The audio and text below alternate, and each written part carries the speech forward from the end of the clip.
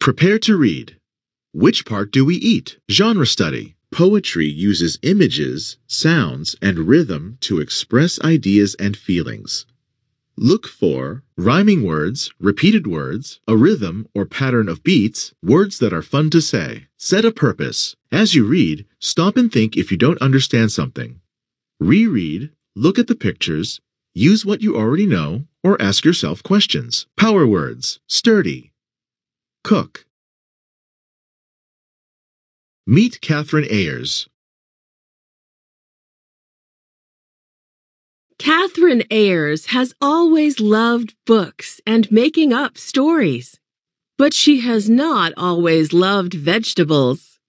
When Ms. Ayers was a child, she wished vegetables could stay in the cans, or in the freezer, or in the garden so she would not have to look at them, smell them, or get in trouble for not eating them. Now, Miss Ayers loves vegetables. She loves them so much she has written stories about them. Her favorite vegetable is tomatoes. Her least favorite is Brussels sprouts. Which part do we eat? By Catherine Ayers. Illustrated by Hazel Quintanilla.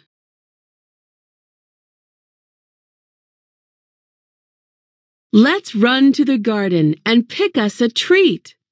But which part do we eat? Green beans, okras, and peppers are odd. We eat the pod. Tomatoes and baby zucchini are cute. We eat the fruit. Asparagus, celery, what about them? We eat the stem. Lettuce, spinach, and chard? I believe we eat the leaves. Carrots and turnips and yams aren't fruit. We eat the root. Peas, corn, and lima beans aren't weeds. We eat the seeds. Broccoli's filled with vitamin power. We eat the flower.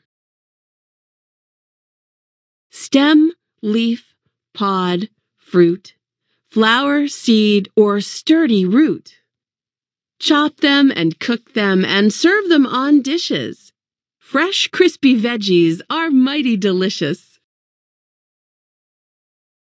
Turn and talk. Use details from Which Part Do We Eat to answer these questions with a partner. 1. Monitor and clarify. When you came to a part you did not understand, what did you do to figure it out? 2.